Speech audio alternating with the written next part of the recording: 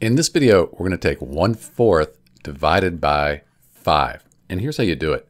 So let's take the 5 here. Instead of 5, let's call it 5/1. Because 5 divided by 1, that's still 5. It hasn't changed. It's just a little lined up better here. Next, we're going to take the reciprocal of 5/1, or reciprocal of 5.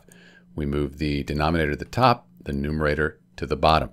Because when we do that, we could take our 1/4 here, and instead of division, we can multiply by the reciprocal of 5/1, which is 1 on top, 5 on bottom, so 1/5. With fractions, we multiply the numerators. 1 times 1, that's 1. And then the denominators. 4 times 5, that's 20.